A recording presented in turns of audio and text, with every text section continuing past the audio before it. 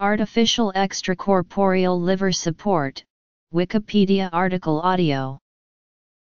Artificial extracorporeal liver support is measures used to carry out liver function that are outside the body.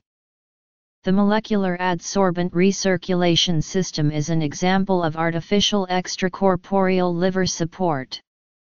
Mars banks on the recycling of albumin solution via an anion exchanger and active charcoal. The patient's blood is led through the hollow fiber capillaries of a high-flux dialysis filter. Albumin solution, which is circulated in the extracorporeal circuit, passes the membrane counter-directionally, allowing albumin-bound toxins in the blood to cross the membrane and bind to the albumin of the Mars circuit.